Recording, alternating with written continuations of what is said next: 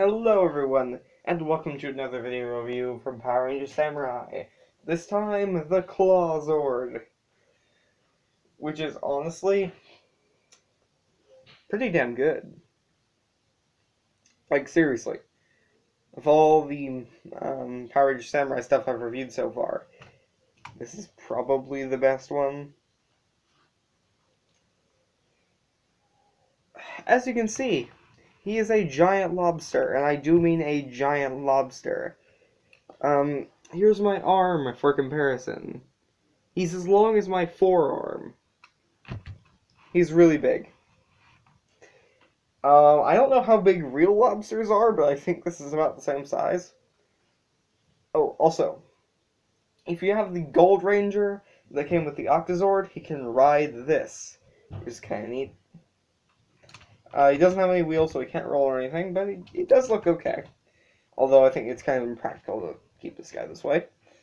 For articulation, his arms move up and down.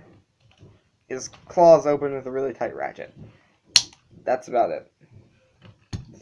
To transform him, remove his arms, remove his face, and remove the end of his tail. So yeah, this guy is a bit of a parts warmer. Split his face in half, and yes, we are decapitating more animals. Fold up the claws, attach them back on the opposite sides. Fold these up, split the tail in the middle, rotate and rotate, and again rotate, rotate. Stand the guy up, turn around, take the head pieces and peg them on to the rear side here.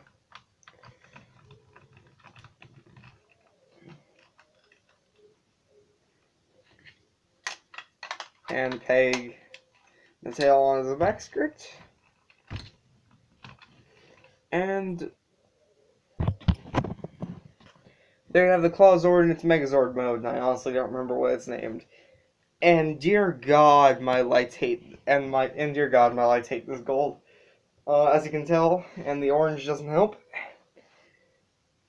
Now this guy does have the directional faces thing. I forget which direction it goes, but we're gonna try. So I'm pretty sure this is the north. I think this is the east face. Yeah, I'm pretty sure. And for this mode, you're supposed to fold out the claws. Yeah. And now, my favorite mode, south. And I'm sure this one is south. Remove the halves of the crab head, or not crab, lobster head from the back. Fold them in half. And there you have a pair of swords. You can have them hold them. And that is why this is my favorite mode. And I'm just going to remove the swords for now. We'll need them again later. And then, west. Remove the back skirt. Put it in his hand.